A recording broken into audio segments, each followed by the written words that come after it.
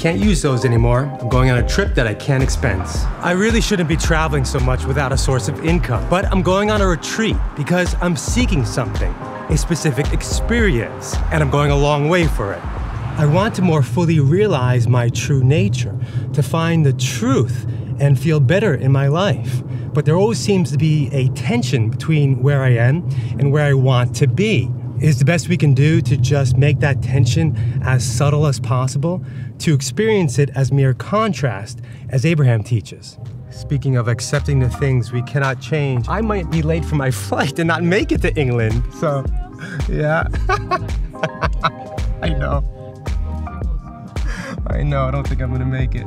Yeah, wish me luck. All the best. All the best. You've been great, thank you so much. So I wish you the best and safe trip. Thank you so much, thank you.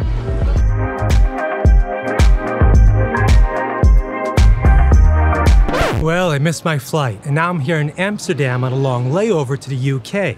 At least I get to enjoy this city a little bit. Recently, I was watching a video by the non-dual spiritual teacher Rupert Spira, where he said eventually we discover that the grass is as green as it's ever gonna get.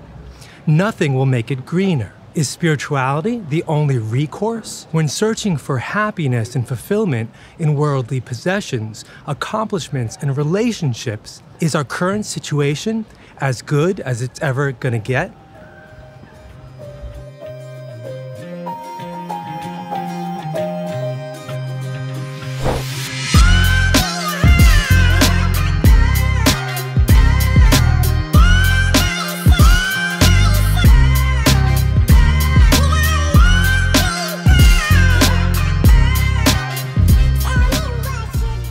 I might as well bring up Rupert Spira as I have in many of my other videos already, because I'm going on one of his week-long retreats in Lincolnshire, England. In the video I mentioned, Rupert talks about relationships, how they can be a natural celebration of spiritual understanding as long as we don't seek them out of a sense of lack and insecurity. But don't we want anything because we currently lack it and we think we'll feel better in the having of it? Aren't all pursuits intended to fill in the gaps, even if we're already at a place of spiritual understanding and a baseline of unconditional happiness?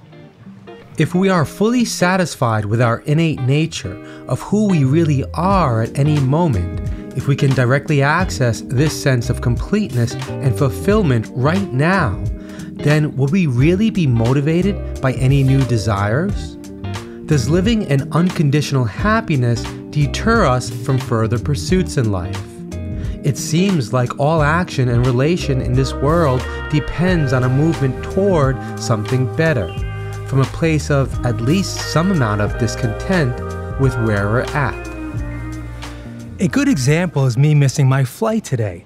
I could have been really upset with paying an extra $700 and losing 12 hours, but I've trained my mind to think more positively in any situation. I can more easily realize in the heat of the moment now that any anger and frustration may be a natural reaction, but it doesn't have to persist. It doesn't really serve me, and I can let go of it. After that, I can pivot to more positive thoughts and even see the silver lining. But I still really didn't like the situation and would have preferred not to go through all that. Even though I was able to recover a baseline level of happiness by realizing at a deeper level I can never really be in danger and nothing is ever really wrong, I still have certain preferences in life.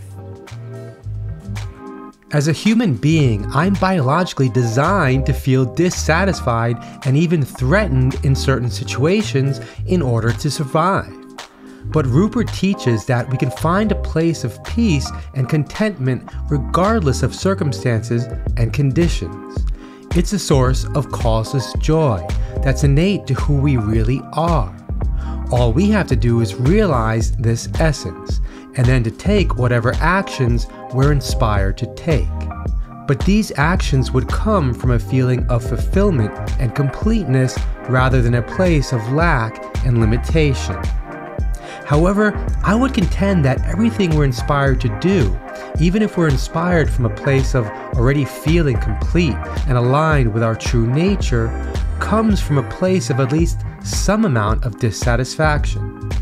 Even something as simple as taking a sip of water. If I'm really dehydrated, I feel compelled to do it, and resisting my urge to do so would feel very dissatisfying. I would feel incomplete without taking that sip. The alternative action would be displeasing, and that's what makes me act. I would think that most of our efforts are actually for improving our station in life, making our life conditions as favorable as possible. Even if we take a broader perspective to serve others and society at large, we're doing it to make their conditions better, and doing so pleases us and gives us a sense of accomplishment. All action may always be about greater fulfillment, even if we start with a baseline level of contentment and peace.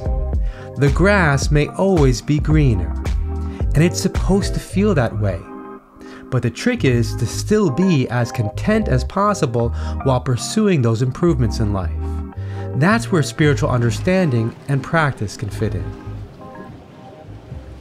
Spirituality can supplement our otherwise normal worldly pursuit of happiness to fill in the gaps of our search. We can still be ordinarily identified with our separate and limited selves, relating to our thoughts and desires, but at the same time our experiences can be interspersed with and maybe even permeated by moments of clear spiritual understanding. Sam Harris talks about a state of mind where our happiness is not predicated on the next good thing happening, even while pursuing improvements and goals in life. He uses the metaphor of a search party out at night in a vast area. Shedding some light is an analogy of how much we can puncture the Seeking of Happiness project with the recognition that we're already free and happy. He describes meditation as allowing for this, to train our minds to let in some light for the search party, 1,000 times a day if possible.